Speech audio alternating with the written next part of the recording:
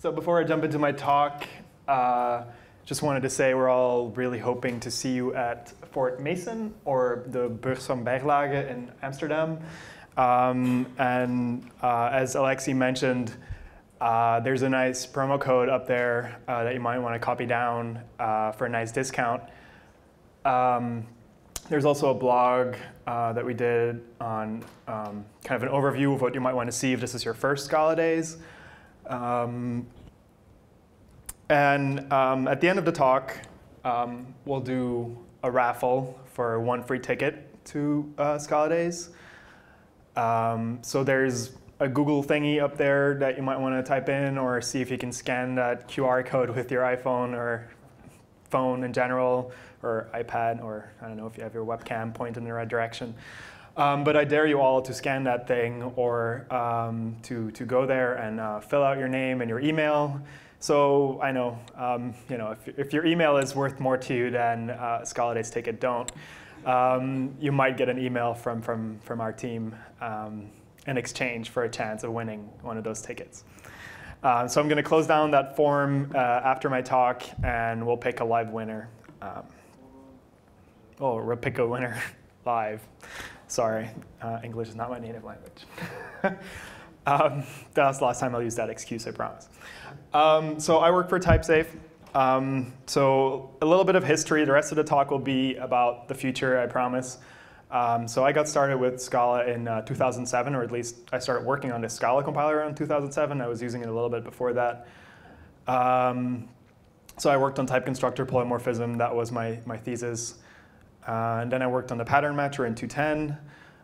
In 2.11, I worked on our AND build, and I refactored the XML. That was moving up in the world. And so recently I've been working on our CI. So I guess that's what a team lead does. So the slides are up there if you want to. There's everything that's kind of in a different color is a link. So if you want to add me on Twitter, for example, that would be a link up there. I had to do that, of course. But anyway, the slides are up. There's lots of links through the talk in case you wanted to do some research on our future, because I won't have time to go into all of the details. Also, feel free to interrupt me at any time if there's anything that's not clear or you want to talk a little bit more about. So to me, this is the most important slide of the talk, and what I want most fiercely for Scala's future and what's already happening for the future, as you can see here. So it's growth in the community, and these are the this slide shows you the numbers for the contributions that we get from our community, and extrapolate from there for usage, of course. And so, of course, the most exciting multiplier there is the ×3 that we got in the commit pie, or the size of the slice of the commit pie that was taken by the community grew, threefold increase. So that's very exciting to see, and we can definitely feel that on our day-to-day when we're reviewing pull requests, see that come in. So EPFL has, with TypeSafe taken over more of the Scala maintenance, has had time to go back to research, as it should be. So they're working on Dotty and actually writing papers. I didn't do a whole lot of that when I was at EPFL. Anyway, so those guys and girls are back to our research, and that explains why the overall contributions have gone down from them. Although the core team, which is about 4 people at EPFL and 4 at TypeSafe, is pretty stable across time. And one more thing to point out in this list is that there's roughly half as many commits in 2.11 as to 2.10, so that's a big part of the stabilization. I mean, maybe they're just twice as big every commit, I don't know, but I didn't do that math. But the key idea is that we do want to stabilize Scala releases, and every upgrade, even after a lot of investment in your build infrastructure, even without that, you should be able to upgrade much more easily from 2.10 to 2.11, and even more so for future releases. So I'll first kind of give you a sketch of the outline of the talk, and then I'll talk about the 3 major releases that I'll cover in this talk. So up next, obviously, is 2.12. And so that release will focus on the compiler. We've decided to alternate releases that focus on compiler changes and library changes. Also with the idea that it would be easier to upgrade for everybody if not both of those change. Less of a moving target. And 2.12 is very easily summarized as Java 8. I'll talk a little bit more about that. And the other really exciting thing is that Miguel Garcia's optimizer is finally landing. It's already landing incrementally as an experimental feature in 2.11, and it'll be the default backend in 2.12. And that's Lucas on the TypeSafe team that's working on making that production ready. So 2.12 will be out early next year. Sorry, wrong key. I had to try the latest JavaScript presenting framework, of course. Someone wanted PDFs of this. Does anybody know how to make PDFs of JavaScript? No, it's just anyway, so the next one is codenamed IDA because we don't want to commit to version numbers because then the rest of the year we'll talk about what it's going to be, 2.13 or 14 or 2.12-1. We've done all of that in the past. We decided just to abstract from them, and we'll just call it AIDA. So as I already implied, it's going to be a library release, and we're going to try and do what we can to make Stu happy, although we're still going to focus on removing stuff from the standard library. But that doesn't mean we don't want to add more modules. And that goes back to the community growth and contribution thing. So in 2.11, we spent a lot of time modularizing a part of the standard library, kind of where we saw the low-hanging fruit for potential contributions. And those all have standard SBT builds and have maintainers or multiple maintainers per project, actually. So that's very healthy, except maybe for Scala XML. Sorry. But who knows? So we want more of those, and validation would be a great example. The main thing that'll keep a lot of people busy, I imagine, in that time frame, is going to be rewriting their macros. I'm not going to be talking too much about that tonight, but I have a rule that every talk that I give about Scala, I have to tell people not to use macros. So please don't use them. They're experimental. And if you do use them, you implicitly agree to our end user agreement that you will be refactoring your macros as we change them, because that's what experimental means. They're going to change. And we mean it. I know, and as easy as it's been to upgrade from 2.10 to 2.11 for the macros, it's going to be a lot harder for the next generation. You want to be using quasi-quotes, and you don't want to be casting down to like the internals of the compiler. We're refactoring that thing. You can't want to have have the compiler be faster and a stable macro API. So we chose faster compiler. Sorry. I hope you'll forgive us. But it's experimental, so we told you so. So we're roughly on an 18-month release cycle, and I kind of count 12 months between the .3 or .4 release. So we're at .5 now because of a little snafu earlier in the 2.11 cycle. But so in about a year, you'll see 2.12 land. And then 18 months after that, AIDA. So I predict, but we're already well into the future now, I predict that Don Giovanni will have 2 acts. And the first one will rework the backend, and a lot of interesting ideas are being tried out and proven already as far as the backend goes in the Dotty incubator at EPFL. So there's going to be a lot of interesting things coming out of that, both a faster backend. So by backend, I mean everything after type checking, which in the end is, still a significant part, but the type checker is really where most of the work is done. Yeah. It used to be that you could watch a particular GitHub project, but that commits there seem to slow down. Is there a new place to watch Dotty? No, I think that's just how it is. I know that they have a staging repository, but to be honest, it's been a while since I was last in Lausanne in summer, so that's when I last really talked to them face to face.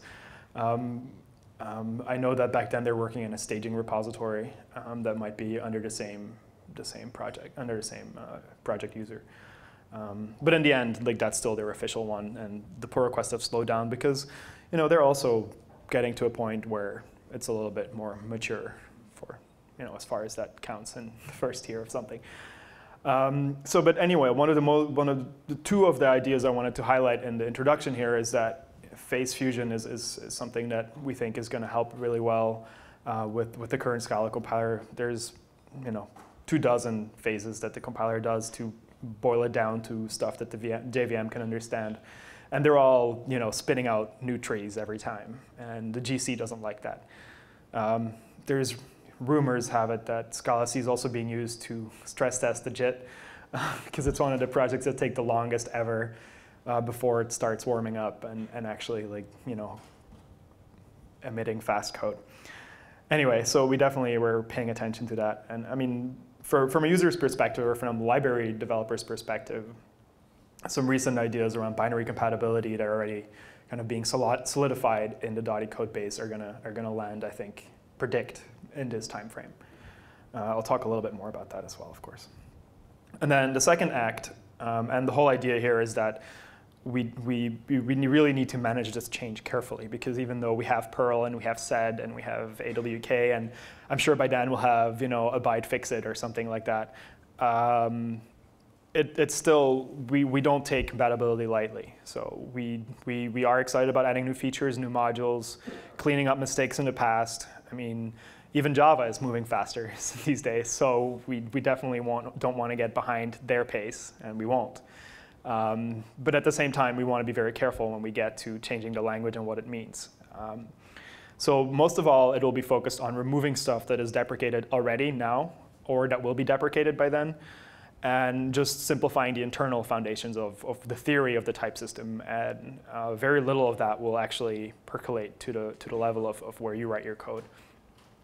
And we're looking to put Andrew and Nerman out of business with their Scala Puzzler series, because we just can't have that stuff. Anyway, nothing personal. So some more details about 2.12. So there was a blog post. We do try to be more open about these things. It's not like we're sitting at the office down the street and wondering about what we're going to do and then not tell anybody and then release it. So we welcome your feedback, and this has been out there for a while, and this is basically the summary. Although I guess I could tell you a little bit more about it. So I already said it's going to be out in early 2016. We debated for a really long time whether we're going to even do Java 8 and require Java 8, because for the longest time we haven't revved the required Java version. I think our decision in hindsight is a no-brainer now that you see how Java 8 is being adopted, but that by no means was clear a year and a half ago or so, or at least not to us when we were doing this. And to hedge our bets and to help everybody in upgrading 2.11 and 2.12, both internally the compiler code base and the library code base will be very closely aligned, which is why 2.12 is a compiler release as well. And so everything that will be in 2.12, and you may have noticed there hasn't actually been a milestone release for 2.12, that's because it's kind of secretly living in the closet of the 2.11x branch. Like, there's flags that will enable the functionality that's going to become default in 2.12. So we also have pants. We call it dbuild, and we build about 1 million lines of community code.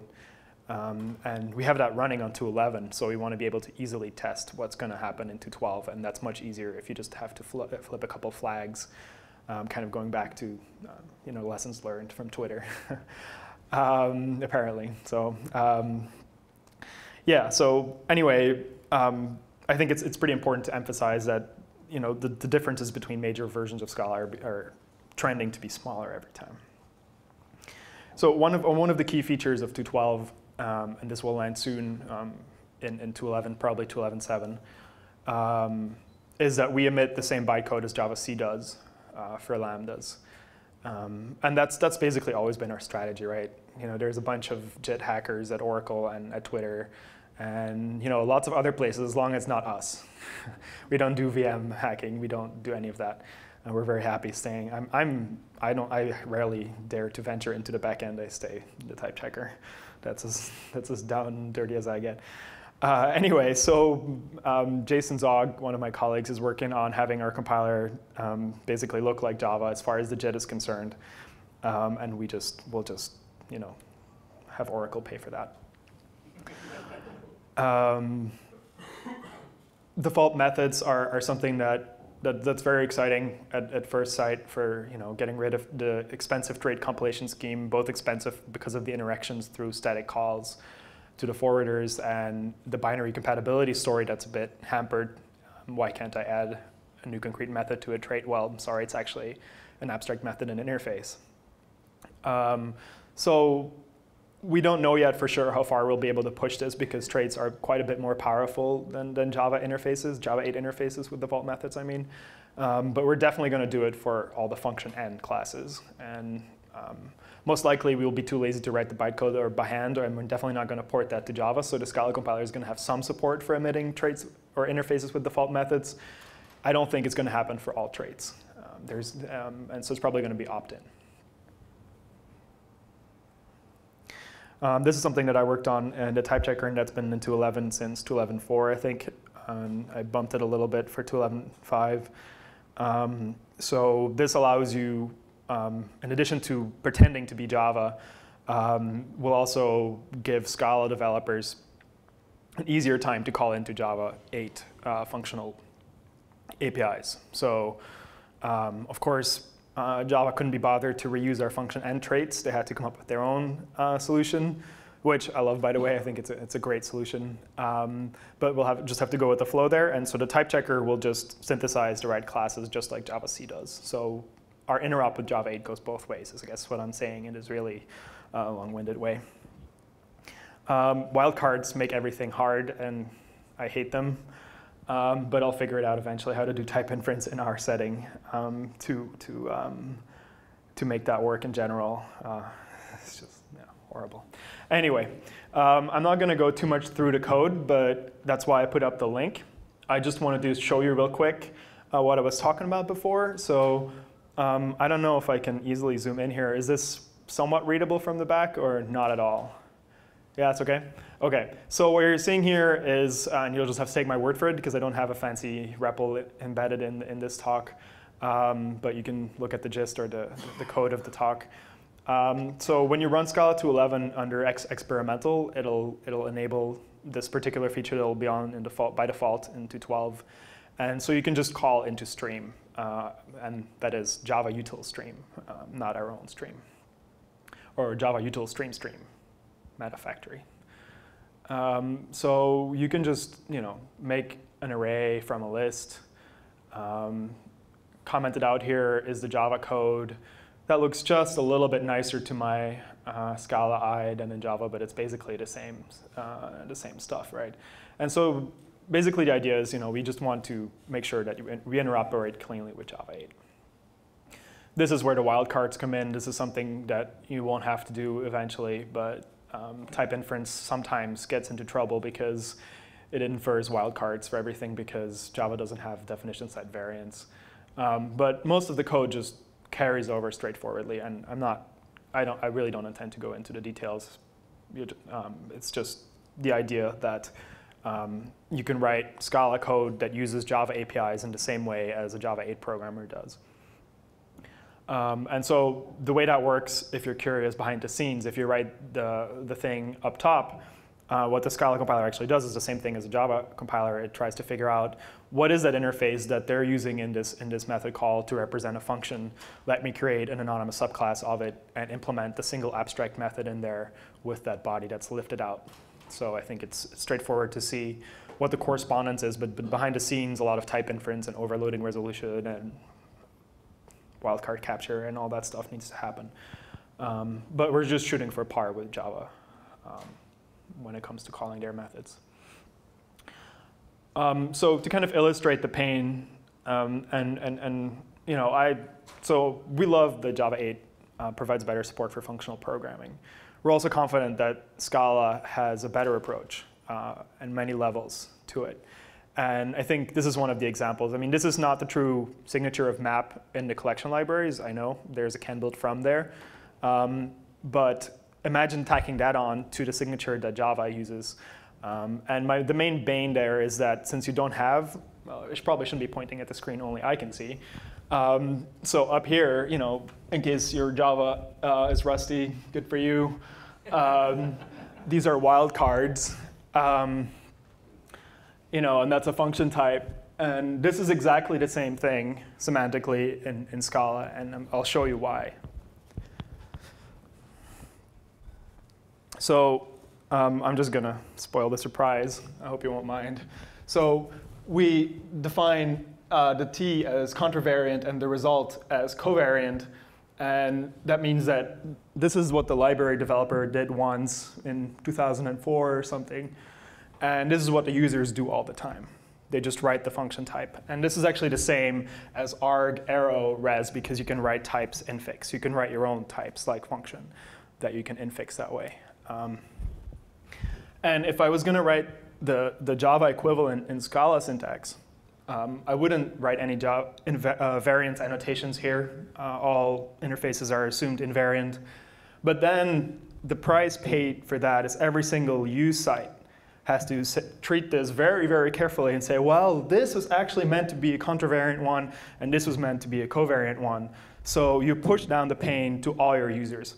You know, I never think about variants. I just write pluses and minuses until it compiles. I'm serious. I once wrote a thesis about variance polymorphism and then just something short-circuited or something, and since then I just don't want to deal with variance anymore. Figured it out once in the compiler and then just let that do its thing. You know, computers are much better at fiddling those math thingies than we are. So that's the point that I'm trying to make is library designers don't even have to understand. Just don't feel bad if you don't. If you understand it, that's great. I mean, that helps you. But the point is, even if you don't, you'll get it right eventually, pretty quickly. If you don't, the great thing is in Java, you don't have to think about it at all. But then everyone else is going to think about it, or their types won't be compatible, or they won't be subtypes. You won't be able to pass in something that actually relaxes the requirements on the argument, and Java will say, but wait, what? This is unrelated.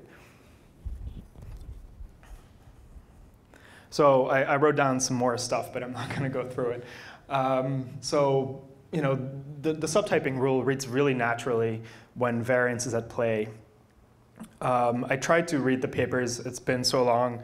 I tried to read the papers on what actually existential subtyping is with bounded polymorphism. I just had to write a talk, so I just couldn't. Anyway, this is equivalent. So when you push this down, you know, in the end, you get the same subtyping rules on your function types if you're careful and have all your users write all the wildcards everywhere. We just don't want to do that to you.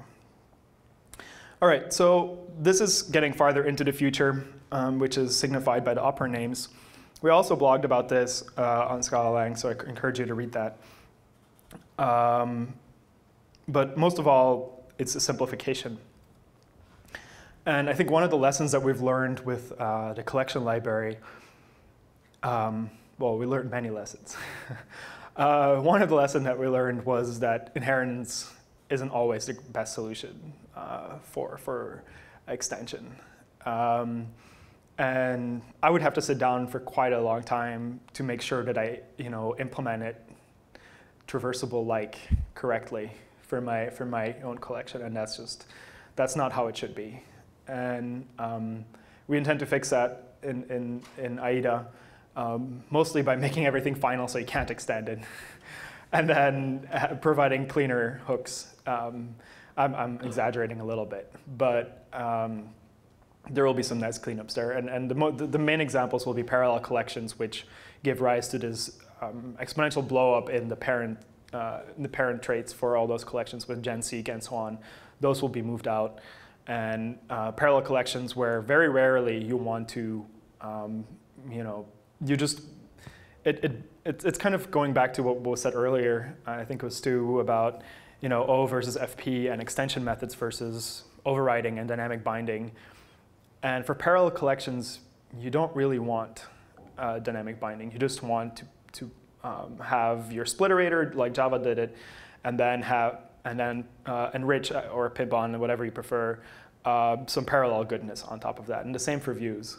And the way that we plugged it in, overriding all the right hook methods, makes it really hard to inherit things and just blows up the subtyping diagrams.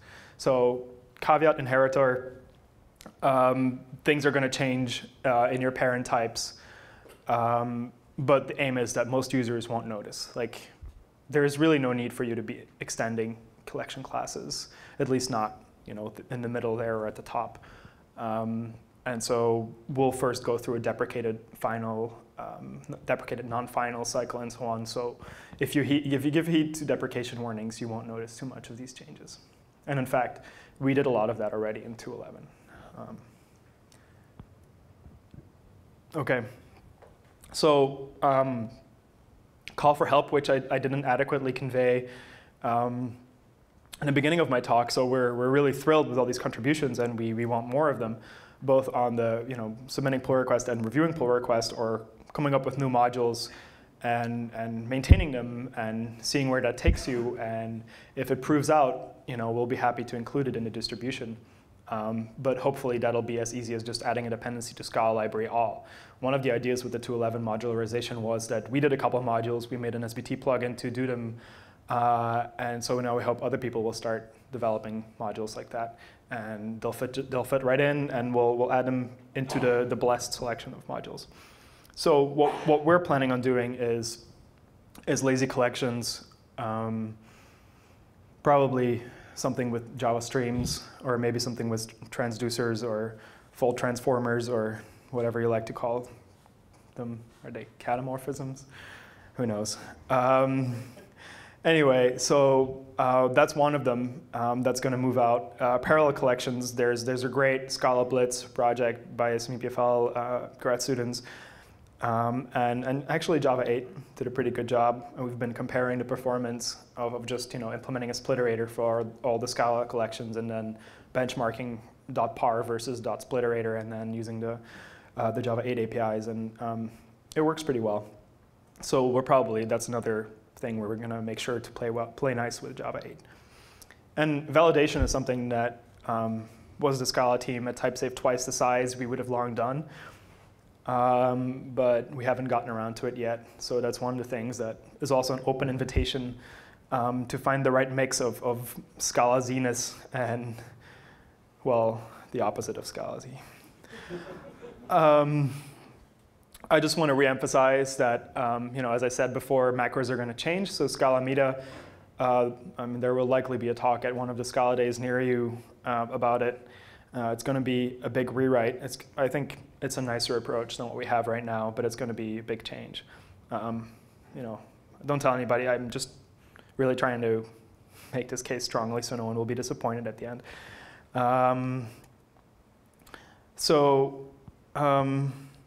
Yeah, I think I'm kind of confused by these hip JavaScript frameworks. Yeah. OK, so that was that for. I've never done a two-dimensional presentation before. I feel like I'm in a video game. I have 3 options. I think I'm going to go down. OK, so I don't know. I hope nothing scary is waiting there. So Don Giovanni. It's really cool to see EPFL do more research again. I was there when we were really crunching to keep our big industrial users happy, even though we might not always have succeeded doing that. So now they're back to doing what they love and what they do well. And so there's a lot of good ideas in Dotty that will use as inspiration to refactor the Scala compiler. Yeah. So, but like I said before, we're focused on some migration strategy, and we're very well aligned with EPFL there. So we want to drop procedure syntax. Very heated debates about that because it's syntax. But I really like being able to say it, and in Scala, all definitions are keyword name, signature, and then equals body or nothing. I really like that regularity. It helps with code formatting. Actually doing a refactoring like this with sed could bite you quite a bit. I don't know what exactly regx. I don't want to see the size of the regex you'd come up with to migrate from procedure syntax to equal something. But anyway, there's some cool corner cases you might run into. XML literals, one's the single biggest selling point for Scala, are probably not going to be there. They probably won't make it into the next decade. Anyone ever use early definitions? I'm just wondering. Are early definitions going once? All right, well, you just sealed their fate. They're gone. So instead, you'll get trait parameters, which is a nice generalization and something we get asked about a lot. Why don't traits have them? Well, we had early definitions. Why didn't you use those? Anyway, please don't use them. They're going to go away. So simpler semantics. I mean, that's exciting for research and maintainers. I think personally, if I was trying to sell the Scala upgrade, I wouldn't lead with that. I don't think pragmatically that's the most important thing. I mean, the most important thing is that your compiler will run faster, your documentation will be better, your tooling will be more stable, and so on. And then maybe somewhere deep down there, we have a really nice theory. But theory, whatever, it's for those guys across the street. So anyway, in Dotty, there will be no more type parameters and all that crazy stuff. We'll just have type members all the way down. So we're really going to be object-oriented. None of that FP, universal quantification, blah. It's all going to be members. And that was actually, I mean, just to give you the background, I seem to be down on all this. This is what I wrote my thesis about. So just so we're clear. Since then, ideas have refined and evolved and crystallized and all that good stuff. So it's coming to a Scala compiler near you, and it's already in a Dotty compiler. I won't go into the technical details, but it's pretty neat. And I'm sure you've all seen stack overflows in the Scala compiler or ginormous types as a result of matches that were just a little bit too precise, precisely typed. I mean. So we're basically going to delay those blowups and introduce union types to model them. And there will be support for something like what you were asking for with type-safe records. The compiler will just say, we'll integrate a mini mile7 or something. And so Martin recently gave a talk about binary compatibility. He was standing right here. He autographed pictures afterwards. I don't expect that's going to happen today, but that's OK. I'm happy to stand in his shadow. Anyway, so binary compatibility, the idea is there that basically every class file, every jar will ship with the source. Not exactly the source, though, the source after type checking. So the source that is insensitive to changing your dependencies or insensitive to the exact nature of implicit search, which we don't dare touch during minor releases because it might change your types. So everything will be elaborated, everything will be horrible. You won't want to write that kind of source, but it will be so specific that you can just rerun the backend really quickly and recompile everything if your lazy val encoding changed, let's say. So that should speed up things like pants or dbuild. And it should also speed up, just in general, evolving libraries, because you will be able to add, change vals into lazy vals or add stuff to traits. As long as it's source compatible, it'll be binary compatible by definition. Or not by definition, but by construction. And in Java, that's, I think, one of the main confusions that are, people are so used to thinking, well, it's source compatible, so it's binary compatible, right? And that's one of the pain points in Scala because of all the trickery that we need to go through to make all that stuff compiled to bytecode, is that there's a huge gap between what you can do source compatibly and what you can do binary compatibility. And so this will resolve that with the smallest investment possible. OK. Thank you.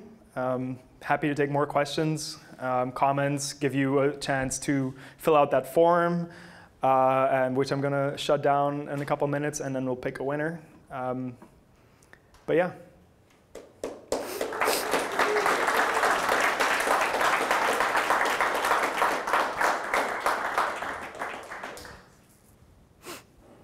No more questions? No one trying to delay the...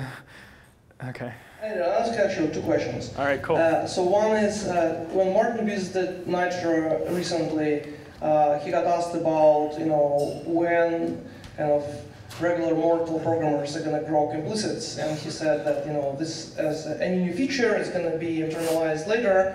He actually says in Dotty, implicits are going to replace monads, and everything is going to be used, with implicits and implicit composable. So I wonder what's your take on the future of implicits. And my second question is, at the end of Don Giovanni, Combinatorial falls into hell and drags Don Giovanni with him. So what's it going to be in Don Giovanni? OK.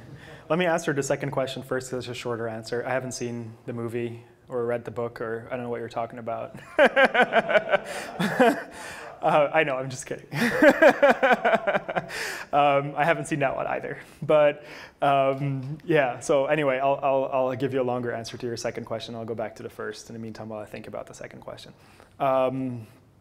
So the first question was about implicits and monads, and I'm trying to reverse engineer the question because I think it must have been about how you deal with effects or how you do like an effect tracking system.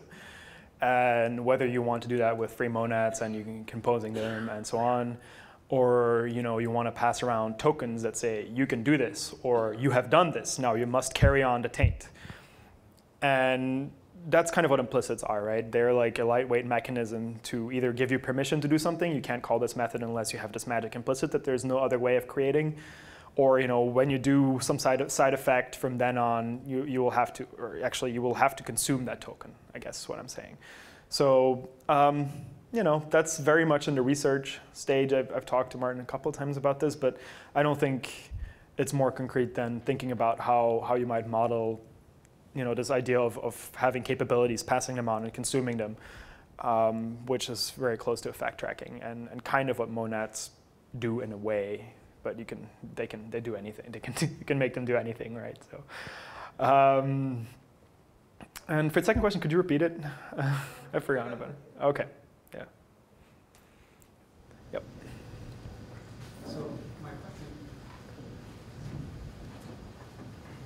my question is about SBT. You didn't mention SBT at all. Mm-hmm. So SBT is a horrible slow. So even though sometimes the jar files are already in the IB repository, they keep resolving it and it takes a long time. So in your talk, you also mentioned about you're using pens, or I don't know, it's no. Okay.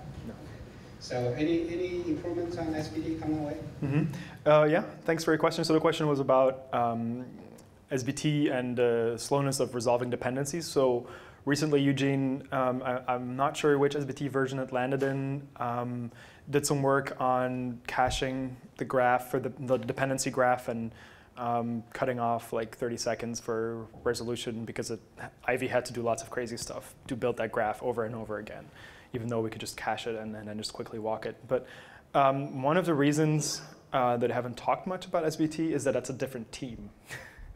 And we don't talk to each other. No, I'm just kidding. I'm kidding. No, SBT, I think I haven't talked about it is because it's just pretty stable. Like we have it where we'd like it to be. It's going to go 1.0 pretty close in a pretty near future. Sorry. And I think it'll just mature. I mean, I think there's not a lot of exciting stuff in SBT's future except usage and happier users, better documentation, better performance, but that's about it, I would imagine. Yeah, question in the back, Stu? Do you see deeper integration between SBT and dbuild happening? Mm-hmm. So the question is about SBT and dbuild integration. So dbuild is to SBT what Pants is to, I guess, Ant or something. Dbuild is kind of an SBT plugin that does a lot of really nasty rewiring to mimic Google Blaze or Pants or something. We're using SBT builds. So basically you have a bunch of links to repositories that all have SBT builds. Dbuild forks all the repositories, injects its plugin into those SBT builds, and then rewires all their dependencies to be recompiled from source instead of fetched from Maven or whatever. Yeah, I mean, dbuild is great for us, and it's also open source, and I think it's kind of on the same timeline as SBT. Like, we don't foresee any major new features for that, but it's definitely something that we want to support.